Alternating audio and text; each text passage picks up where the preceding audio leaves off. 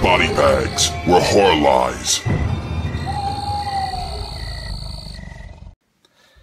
Hey everybody, welcome to Body Bags. I'm your Friday host, Matt from You and Your Horror Movies, and thank you for checking out this review. We are coming back to doing themed weeks.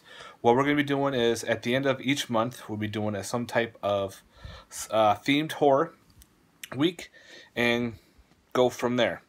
And Derek brought it up, and we all thought it would be a good idea because back when we were doing themed weeks, we had a huge list. Every week was a different type of theme week. Here, kind of, okay, do what you want for a couple weeks. Third, fourth week, themed week. And Derek came up with the idea, so he came out with Asian horror. Go figure. Derek loves his Asian horror films. So I got a little mini TV show to review for you. It is called... Oh, I'm horrible saying with Asian names, so I'm going to do my best not to ruin it.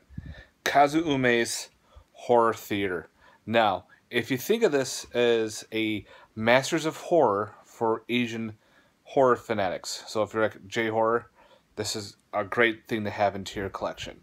Now, Kazuo Umezz is pretty much a Japanese horror manga writer. He's into comics. He's done some musician work. He's done a little bit of acting, but it's mostly into his horror manga there, which is Asian comics. And each of these are based off his comics done by different directors. Now, if I'm going to show you here, I am not going to say all these freaking names, alright? But you have directors from The Grudge, Ju-on, The Great Yokai War, Samurai Fiction, Death Trance. So you have different directors directing all different type of films in this little box set. There's only 6 episodes, and they run about an hour. No English words, you have to use English subtitles. So, but anyway, the one I'm going to be reviewing is the season 3. If I get it out of the box, it'll be a lot easier for you.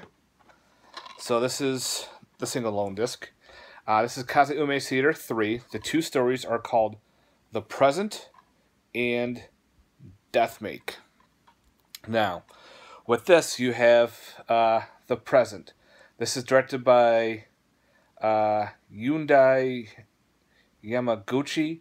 He did Battlefield Baseball, writer of Versus.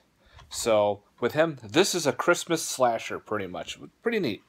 Pretty much you have a bunch of college kids, drunk, disorderly, going through the city. At the same time, this parents are talking to a little girl about Santa Claus.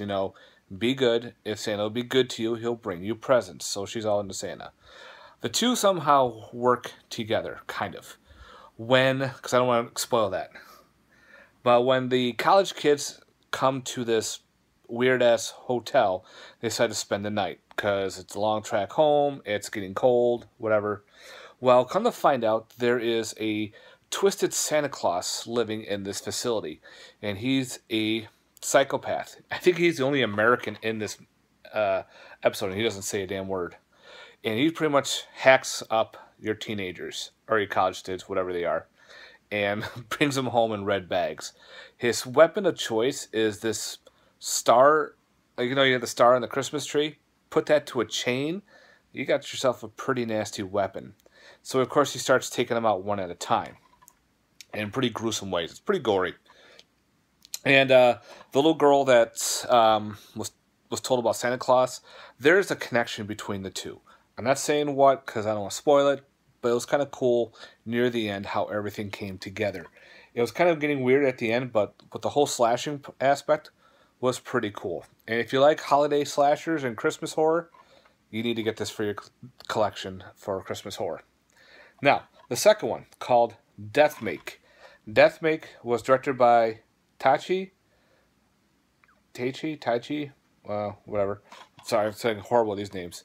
What Deathmake is pretty much 10 years ago, 5 girls went missing in this warehouse. So now 10 years to the present, this TV show host gathers up several psychics to go into this facility to try to find what happened to these girls and put a little ease on what the hell's going on, because these girls just disappeared. While they're getting introduced to all different 5 psychics, this weird mask appears that they find. It's a weird, like, fish-like type of mask. Well, there is a connection with this mask and the facility they're at and what the psychics use with their psychic powers. Somehow develop and either conjure a creature, they go into a different world, netherverse, hell, whatever you want to call it. It's just weird, but it's interesting. I don't want to say much into it, but when they get into this weird, twisted facility, it's pretty cool.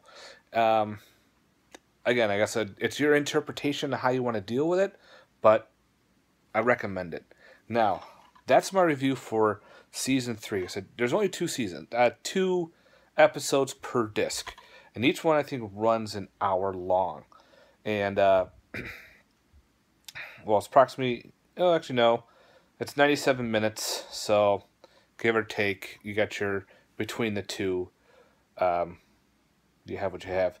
Widescreen. It's in Japanese audio with English subs. They have some special features for Death Make. Sorry, they have making of the horror theater, interviews, and trailers. So they got that. I think that's for both of them, if I remember correctly. So each one has special features to it too. Now, if you want to go in the other ones, I suggest getting the whole box set. The box set's really good. This one has Snake Girl and The Wish. Like I said, I won't review those much because I'm only reviewing the last 2. And the first one here is Diet and House of Bugs. House of Bugs is very interesting. The box set is not badly priced. I highly recommend checking it out because Tokyo Shock put out the box set. So, you know, with Tokyo Shock, you get some pretty good stuff in here. Again, this was I want to say it's like a Masters of Horror TV anthology from 2005. So you're not going to get like all the weird nudity. You're not going to get this insane amount of gore and bloods because it was made for TV. But you have 6 episodes here done by different directors. And if you love J-horror, this is a definitely must in your collection. Out of a possible 10, just for disc 3, I'll give them an 8 out of 10. They're fun to watch. So yeah, definitely check out this box set. If you guys want me to do the other 2, let me know or let someone else know and we can review those. I have the whole box set, so I can review them all. I know a couple of people do too as well. But check out Kazuo Umezz Horror Theater from 2005 from Tokyo Shock, guys. Again, thanks for watching. Please check out no one else's out review and have yourself a good one. Peace.